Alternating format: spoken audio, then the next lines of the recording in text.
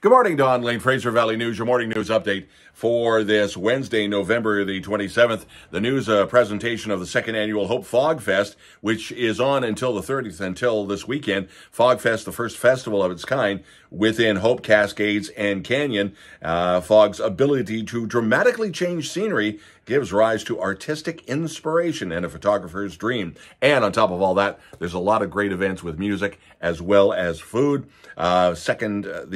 Search Hope Fog Fest on social media for all the details. Also, the news brought to you by the 11th Annual Christmas Gift Expo at All About Expos. That is December 6th, 7th, and 8th at Heritage Park.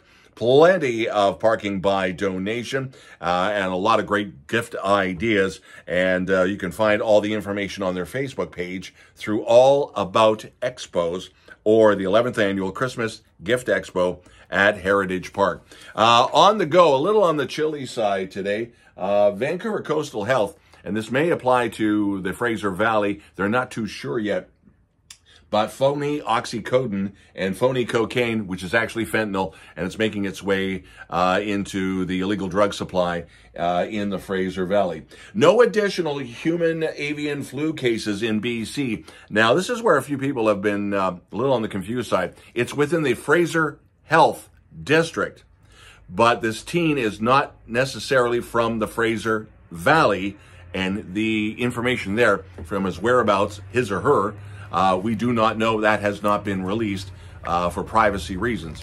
So that's where that situation is at right now. Also, BC Real Estate Association and UFE teaming up on a report calling for a BC-wide standard for remediating homes that were used as a drug house, as a meth lab, as a crack house, crack shack, whatever you want to call it, for remediation, so you don't have to tear down the building.